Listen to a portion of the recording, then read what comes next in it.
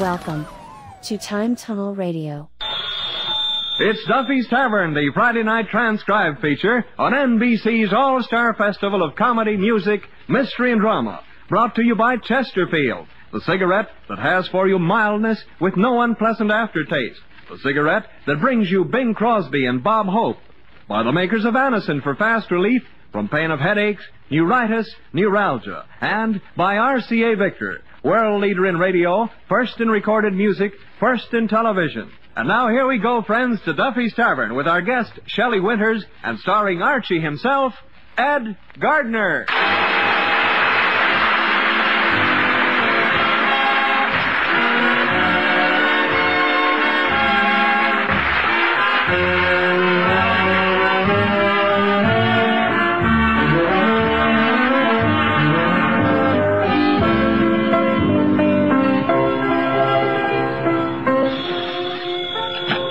Hello, Duffy's Tavern. Where do you like meat to eat? Archie the manager speaking. Duffy ain't here. Oh, hello, Duffy. You sound mad. What's wrong? When you answered the doorbell this morning, you was wearing Mrs. Duffy's bathrobe. Well, what's wrong with that? The milkman kissed you, huh? Well, what happened? Did you slug the guy? Oh, if he's been kissing Mrs. Duffy, he's had punishment enough. You still mad? You think you'll come down here to cool off? Duffy, tonight the tavern ain't no place to cool off. Shelley Winters is coming down. Yeah, Winters is the name, Duffy, but it really should be Summers, you know. The way she raises a guy's temperature. What she look like? Well, you know, I told you about the temperature, and... with the sweat pouring down into your eyes, you can't get a good look. She's a very versatile dame, Duffy, you know. She acts on a stage, she's in the movies, and sings in musical comedies, and she's packed to the hilt with talent. And, brother, what a hilt. Also a sensational pair of gams. Yes, sir, with them legs, she's made more successful crossings than Pan American Airways. Well, look, I got work to do, Duffy. I'll call you back. Oh, Yasha! Yasha! Where is that Yasha Penya Slavnik? How do you do? Tell me, Yasha, Yes? Did any letters or mail come in today? Like an avalanche. Oh. Well, let me see the mail. Hey, these personal letters of mine. They've been opened. I can read them closed. Yasha, it might have been personal correspondence from a dame, you know. I don't want you to be reading any private mail. Okay, my boss. Or may I call you Cuddles? But opening somebody else's letters, how can you do such a thing? How? Yeah. It's easy. I am holding them over a tea kettle. By the by, here is one letter that I'm thinking you will find extremely interesting. What, Billy Do from a female admirer? No, Billy Do Overdue from the gas company.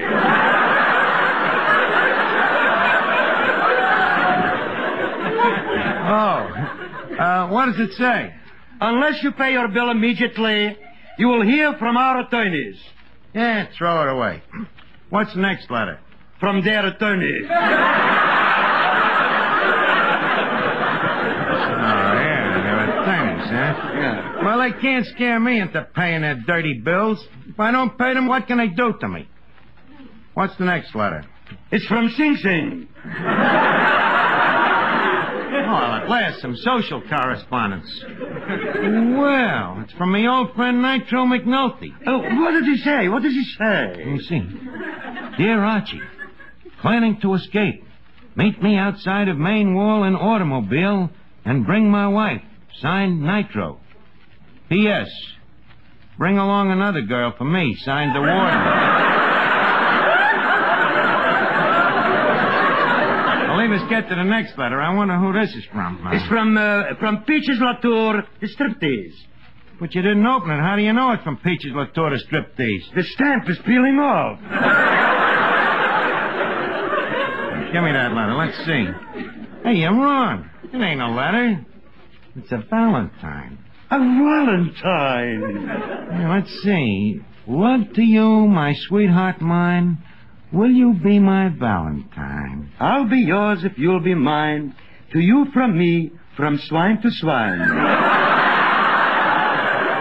It does not say that, Yasha.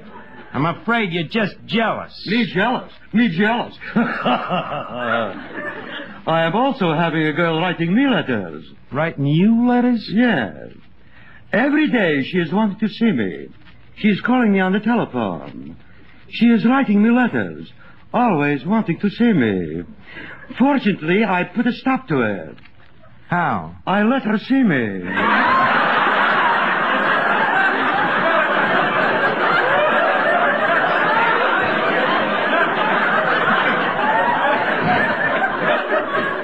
Well, that's one way of killing the goose. Now, let me see. Who could have sent this Valentine?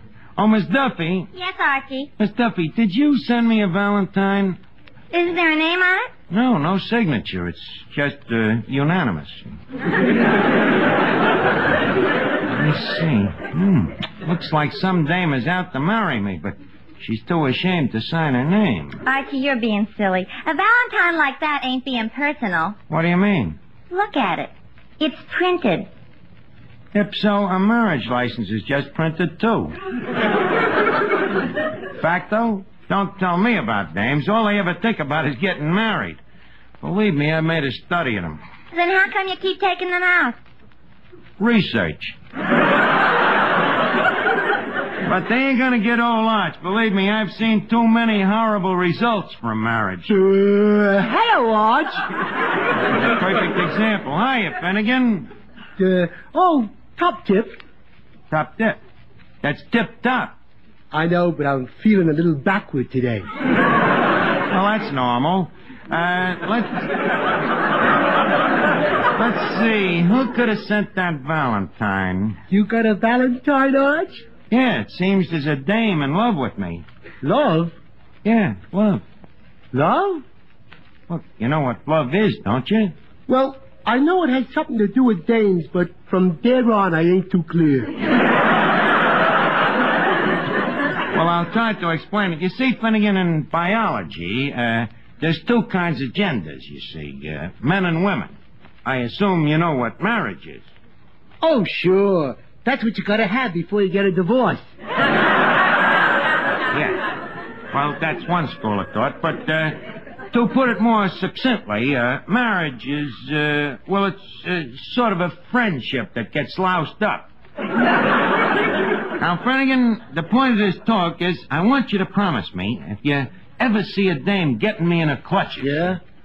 Unclutch me. Break it up. You know, help me use me willpower. I certainly will, Arch. Thanks. You don't think I'm gonna let a dame come between us?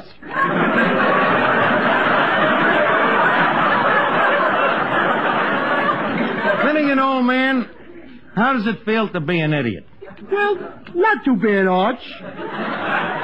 The trouble is the hours is so long. Leave us quit this nonsense talk now. Now, who could have sent this Valentine? Maybe I better forget about it. Shelley Winters will be coming down here any minute. Shelley Winters. Humph. And what's the humph? Well, not that I want to take anything away from Shelley Winters. Go ahead, take it away. You need it more than she does.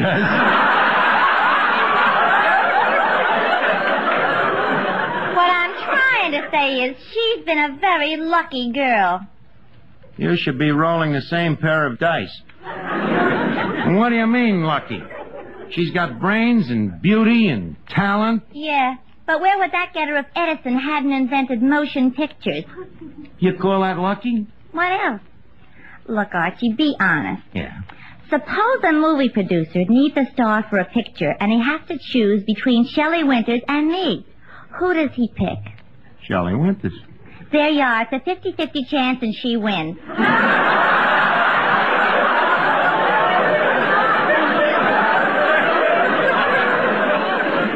And you don't call that luck? Believe me, one screen test and I'd have Ray Milland and Clark Gable chasing me, too. With a baseball bat. You would have Ray Milland and Clark Gable chasing you. They wouldn't touch you with a 10-foot Louisville slugger. And if you think you're so hot, why don't you try to get into the movies? What? Have men bothering me morning, noon, and night? Men bothering you? That's bad? Frankly, I'm bored with men. Oh, no. This from a dame that sits in the front row at circuses waiting for a human cannonball to overshoot the mark.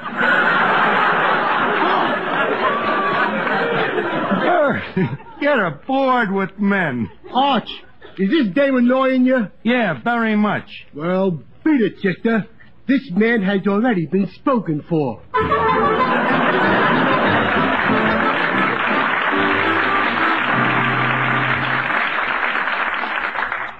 Say, Arch. Yeah? I've been giving quite a lot of thought to what you told me. You've been giving a lot of thought, huh? Well, good for you, Finnegan. Only I forget what it is.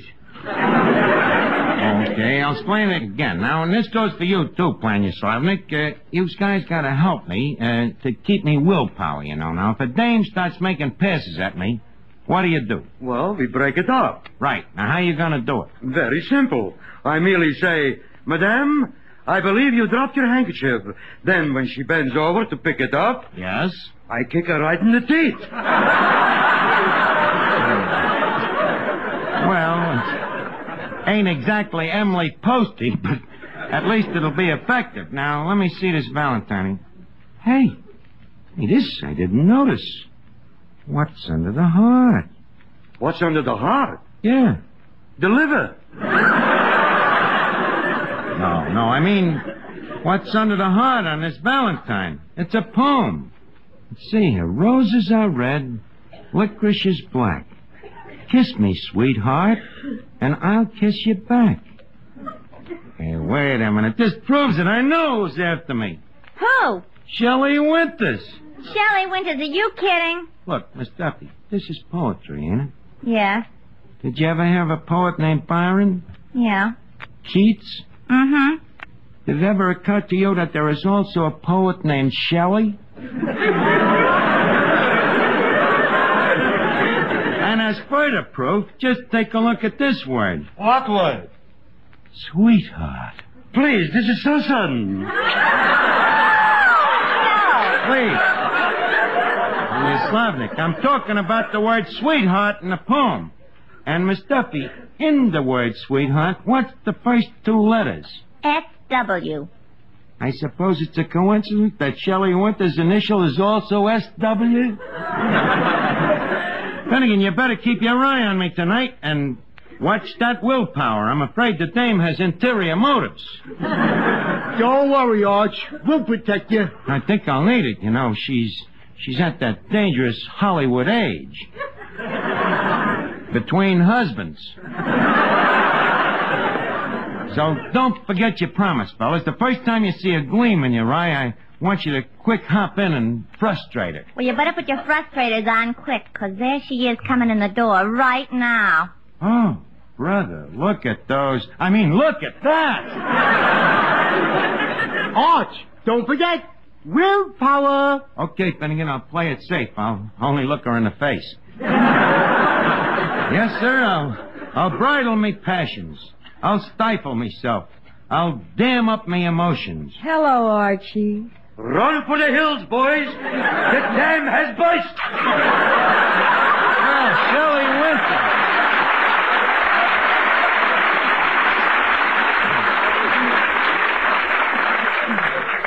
Well, Archie, this is the first time I've ever... Just a second, Miss Winters. I happen to know how you feel, but I'm sorry.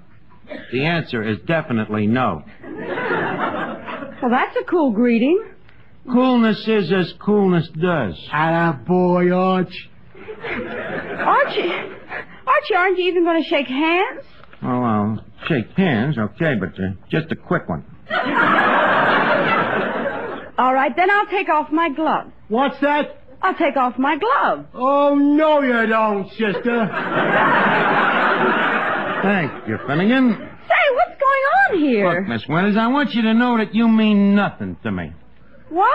You heard me. Them soft blue eyes, they mean nothing. That beautiful blonde hair and them lips.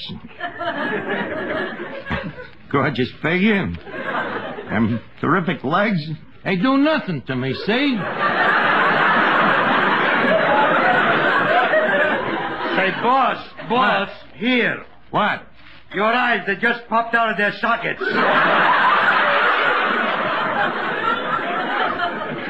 Say, you're cute. Don't say that. But you are. I know, but don't say that. All right, I won't say it. You won't say what? You're cute. Please say it again. Look, cut it out, Shelley. I can see right through you. What? I don't mean that. I mean this clumsy attempt to make me jealous. You know, you're just a moth to a flame. Just another one of the bats in me belfry. Bats in the belfry is right. Now, please, leave us forget the past and get the conversation back to the drawing room. Now, tell me, what are they talking about in good old... You know, you're quite a dish.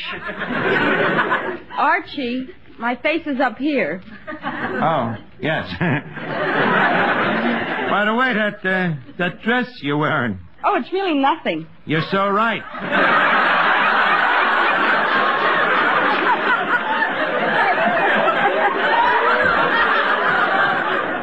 But I must say for you, though, Miss Winters, that with a figure like yours, you don't need clothes. Tell me, what are people talking about in good old Hollywood these days? Oh, the same thing. Each other. How dull. I wonder if they still remember me out there. You know, I once starred in a picture for Paramount.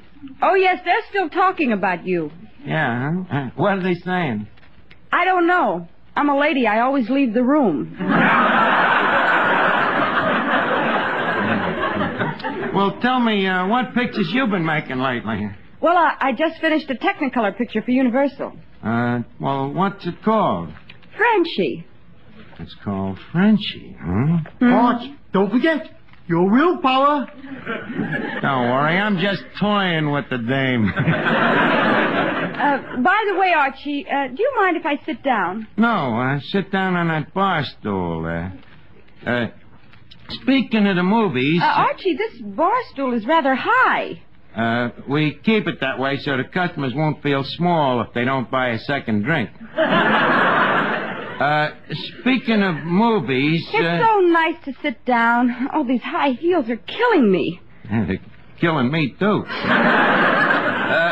Speaking of movies... Archie, do you think these black stockings go well with these shoes? Black stockings?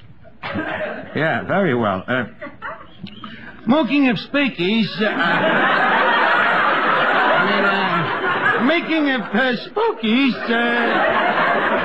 Archie, what's the matter with you? What's the matter with me? Nothing.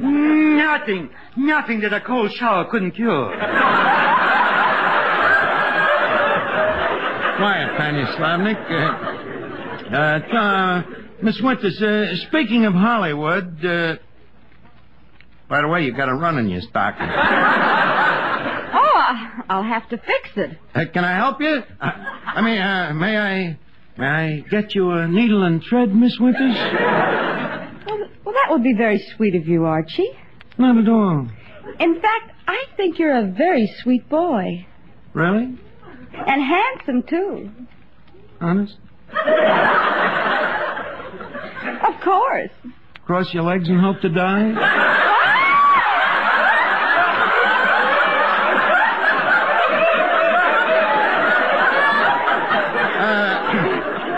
Cross your legs and hope to die. It's the name of a new book.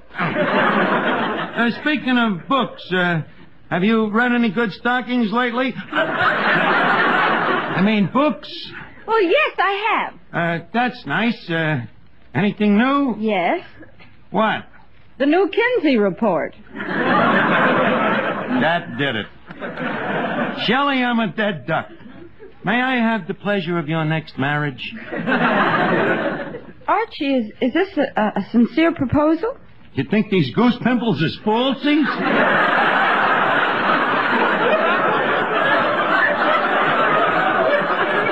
Of course it's a proposal, so what do you say? Well, I'll have to think it over. Well, why? You just told me I was sweet. Yes? And handsome. I'm sorry, Archie, but the man I marry must have a lot of money. Well, it was nice while it lasted.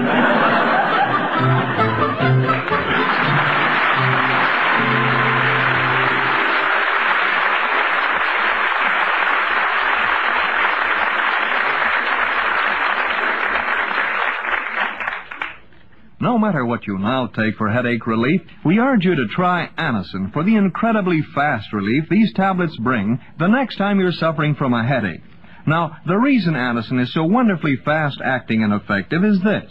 Anacin is like a doctor's prescription. That is, Anacin contains not just one, but a combination of medically proven, active ingredients in easy-to-take tablet form. Thousands of people have received envelopes containing Anacin tablets from their own dentist or physician, and in this way discovered the incredibly fast relief Anacin brings from pains of headache, neuritis, or neuralgia. So, the next time a headache strikes, take Anacin for this wonderfully fast relief. Anacin, A-N-A-C-I-N. Anacin at any drug counter in handy boxes of 12 and 30, economical family-size bottles of 50 and 100. Look, Shelley, you got to marry me. I'm sorry, Archie, but I can't break a promise. A promise? Yes, I promised myself that the next time I got married, it would be for money. Got to have money, huh? Absolutely. Well, I ain't exactly saying that I'm filthy rich, but I ain't exactly saying that I'm filthy poor, neither. No, he's just filthy.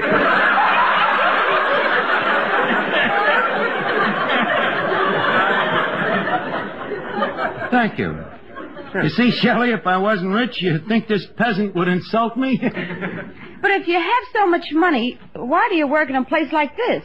Look, Shelley, this tavern is just a hobby with me. You think if I worked here, I could afford to own a Rolls Royce with a mink tail and a radiator cap? Which reminds me, Yasha, take the Rolls Royce down to one of my oil wells and fill it up with diesels. I'm beginning to be impressed. You ain't heard nothing yet. Oh, excuse me, the phone. Probably me wealthy stockbroker. Hello? Oh, hello, Whitcomb. Duffy, it's a night. Tell me, Whitcomb, how are all me stocks and bonds on Wall Street?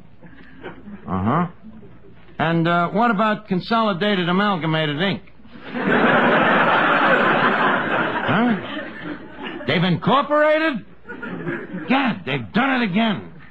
Buy 1 million more shares. And this time, not just them little common ones. Get me the big ones, the preferred.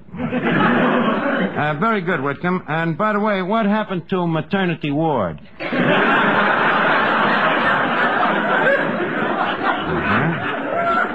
see. And what about consolidated can? Bottom dropped out, huh?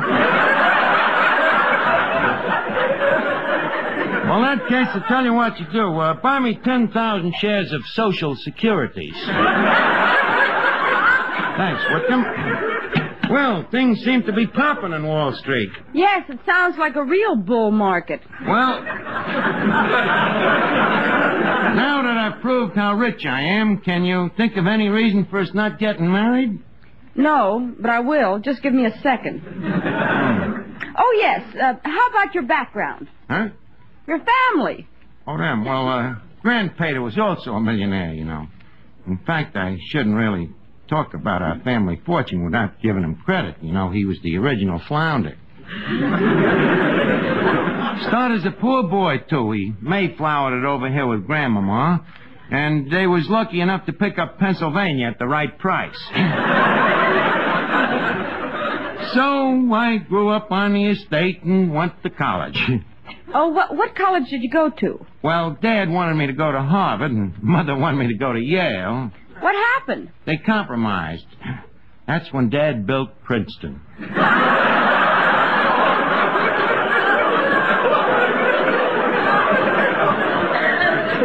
So, you see, Shelley, I have both money and background. So what do you say we take me 2 yachts and start on a little honeymoon? 2 yachts? Yeah, marked his and hers. Now, leave us quit wasting time. Yash, if Duffy calls, tell him me and Shelley is on our way down to the little church around the corner, huh? Little church around the... Oh, no, you don't, sister. Then again, please, stay away from this. But, Arch, what about your willpower? I know, but this time I'm really in love. In love, he says.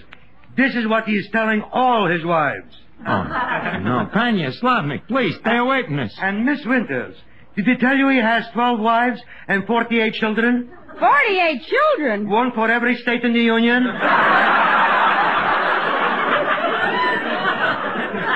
Oh, this is terrible. And where are the wives? Standing by for Alaska and Hawaii.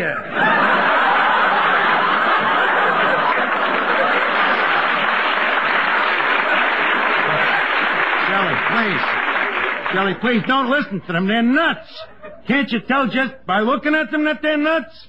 I don't know. Around here, there's no basis for comparison. Look, everybody, will you shut up and forget that willpower stuff? I'm proud to say that I have conquered me willpower. This dame I want to marry. You want to marry? Yeah. After I spent all that dough? What dough? The dough I spent on that Valentine. Oh, no.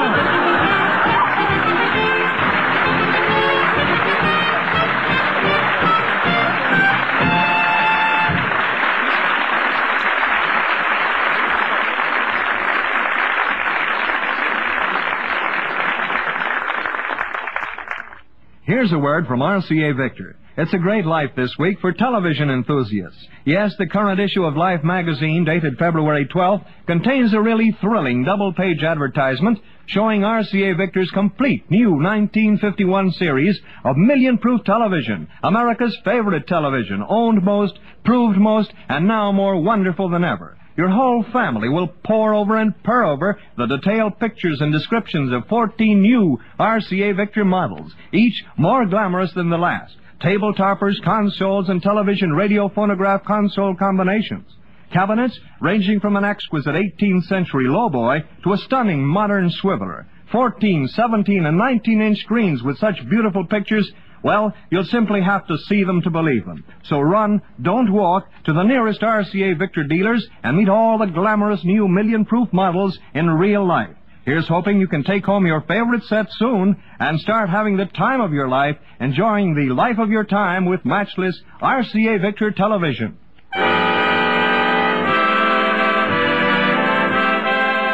Listen again next week, friends, to Duffy's Tavern, the Friday night transcribed feature on NBC's All-Star Festival of Comedy, Music, Mystery, and Drama. Brought to you by Chesterfield, the cigarette that has for you mildness with no unpleasant aftertaste. The best cigarette for you to smoke.